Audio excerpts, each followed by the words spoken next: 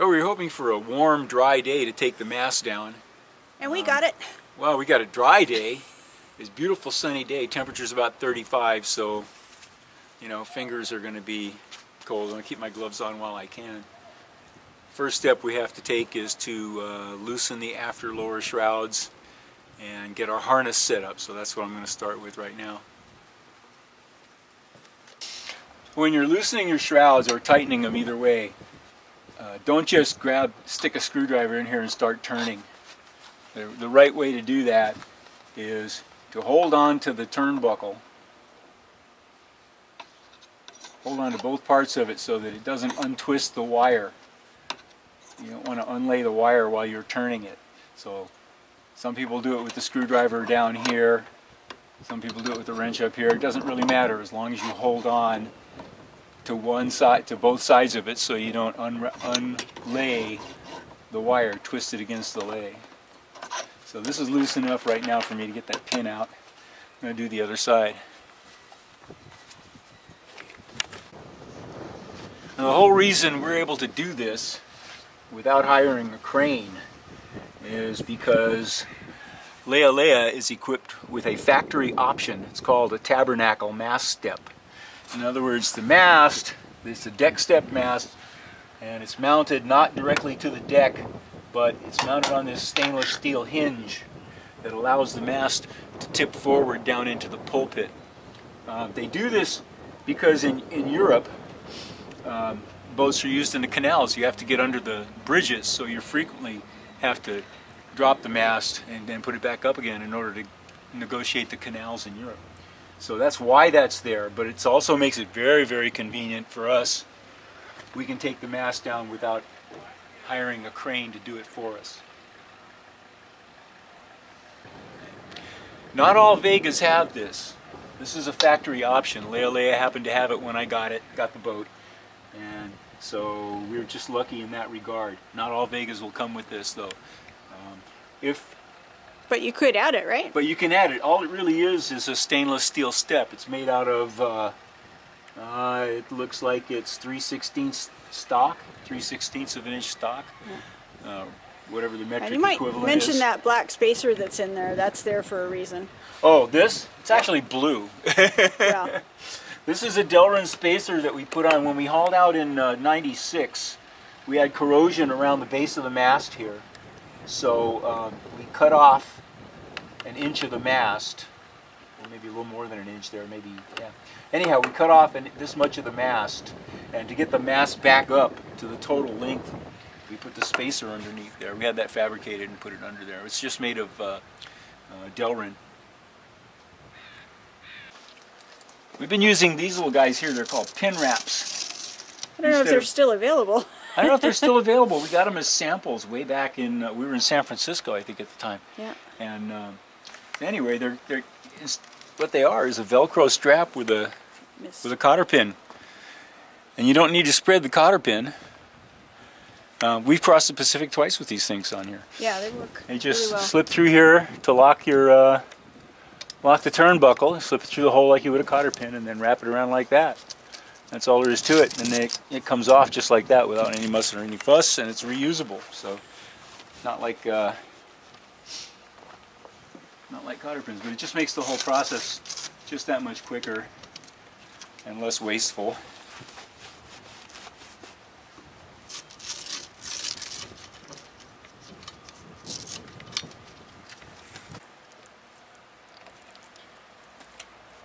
Now, the purpose of the harness is to stabilize the mast while it's coming down, the mast and the boom while it's coming down. Now, it doesn't really have to support a lot of strain. It's just here to stabilize it. So, and Bruce Bingham, in one of his books, I think it was Bruce Bingham, diagrammed a permanent harness made out of wire and some stainless steel plates that you put on here and leave it permanently. So if you're doing a lot of canals and you need to get the mast up and down often, you would do that. So, but what we're doing here is a little different. So this is perfectly adequate for our purposes. It just wants to keep the mast from flopping to the side or the boom from flopping around too much. And we just tie this up and position it so that this is really close to the pivot point of the hinge. It takes a little adjustment,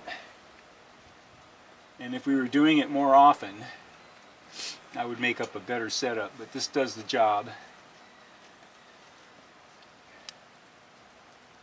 Okay, we've got the first part of the harness hooked up to the upper shrouds. Those are designed to keep the mast from tipping either way as we lower it. First time I did this, I did it without them. It can be done. You have a spotter holding the mast and holding the boom up, but after that I read this book by, I think it was Bruce Bingham anyway, and I saw the drawings of the harness, so I made my own, and it works a lot better this way. This part of the harness hooks to the boom, and this is to keep the boom from flopping from one to the side while the mast is going down.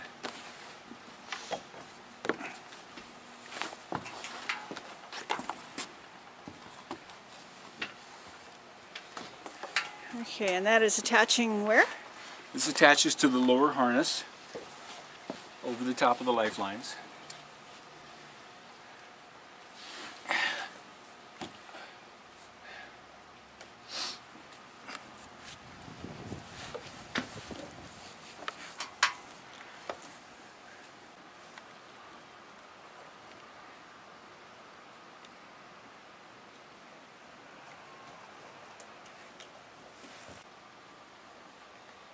Is that blood on your pants, Chuck? Yeah. Going down here. Yeah, I nicked my thumb. Alright, so what do we got going? Harness is all ready to go? Yeah, the harness that will support the mast and boom as it moves forward, keep it from flopping from side to side. This is all in place.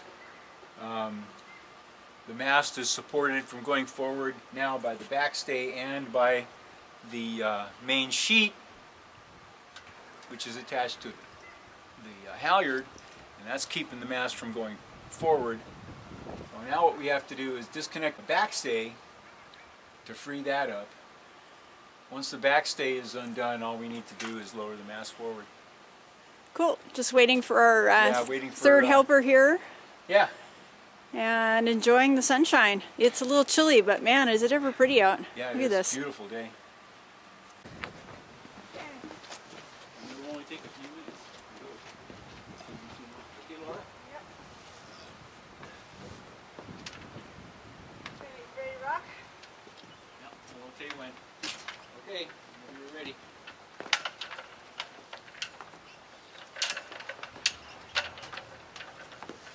Straight back, not to the side.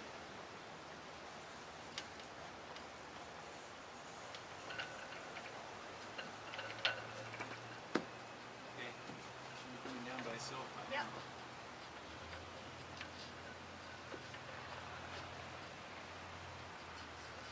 Coming down straight. Camera running, I hope.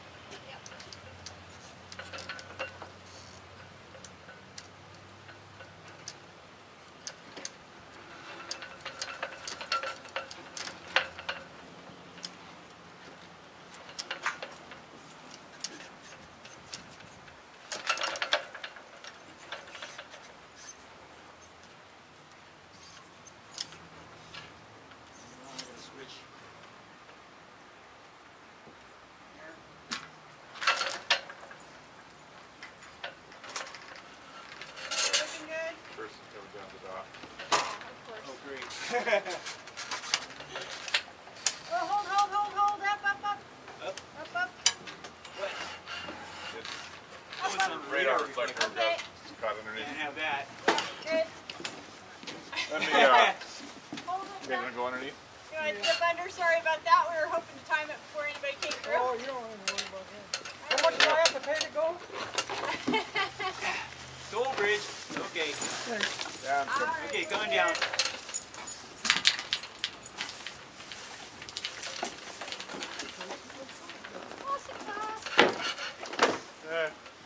You're down, dudes. Okay.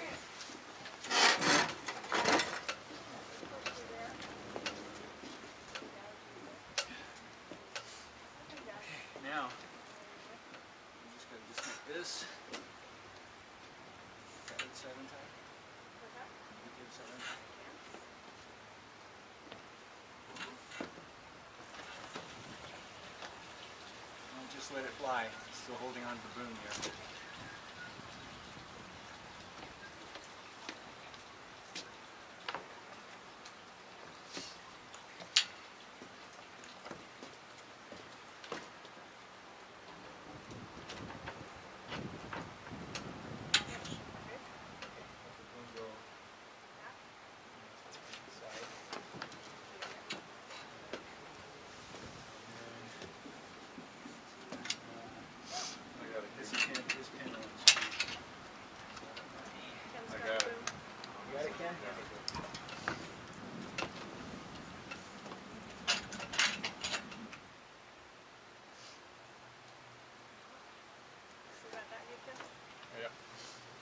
Is it coming out of there?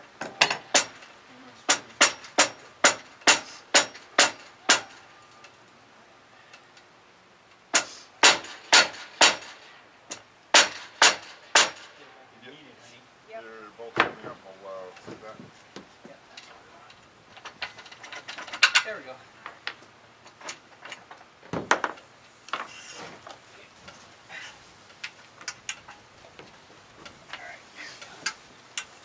Here, snap that. And then throw it overboard? Woo! Don't eat that shit no more. If we're going to go overboard, we might as well go all the way overboard. Alright, so set this out on the dock.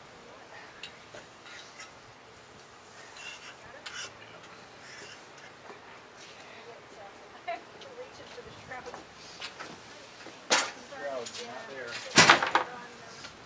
The forward shrouds have to come off. Yeah, these are gonna fold. Yeah, that can slide on Yeah. the wire. Yeah. Let's do it. There you go. Tie those up. Put it around the spreaders if you can. Keep them from flopping around.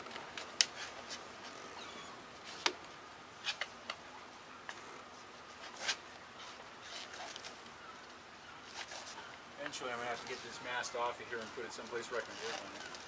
Now you put it right there.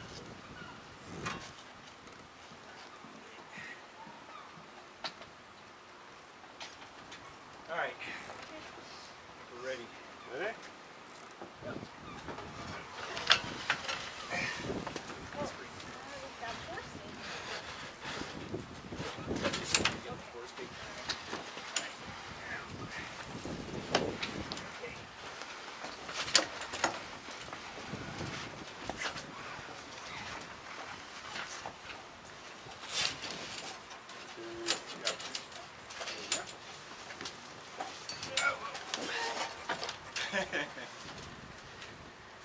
Push me the wrong way. Okay, here we go.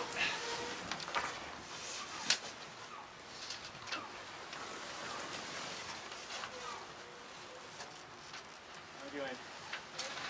Good on this end.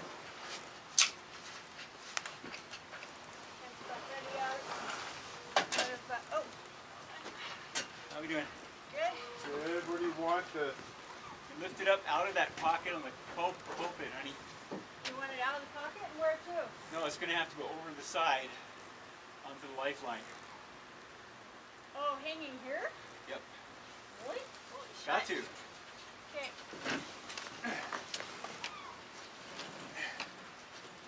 Okay, now, That. gotta come back.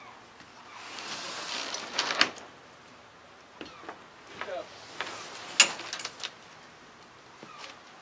Move again, don't grab it. Okay, just holding it. Just holding it up. It's balanced on the cushion. How far is it sticking out in front?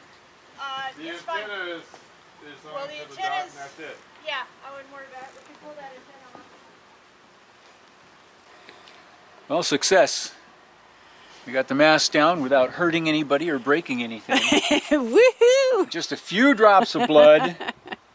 Just a few drops of blood, not much. What a beautiful day. We couldn't have asked for much better. Beautiful day. However, the rig is in worse shape than I thought. So, Well, we'll have to go through. You said you noticed some water in our in our masthead light. Our masthead yeah. light. That's looking Well, pretty that's yucky. no big deal. But, oh well. Well, I'll fire off an email to Brian down in Port Townsend, Brian Toss. We've been talking about this already, so have a little discussion about the rig. Maybe doing something interesting there too, who knows? Yep. Cool. Well, yeah, we're going to be doing something interesting with it. But now we're okay to take that main bulkhead out and get it over to Andy and start really working on the interior. Sweet. All right. Done for the day?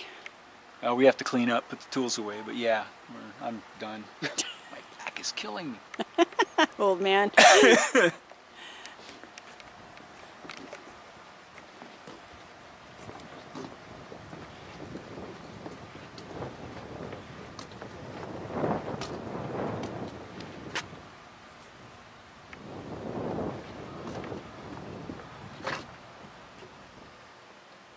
Another beautiful day in paradise.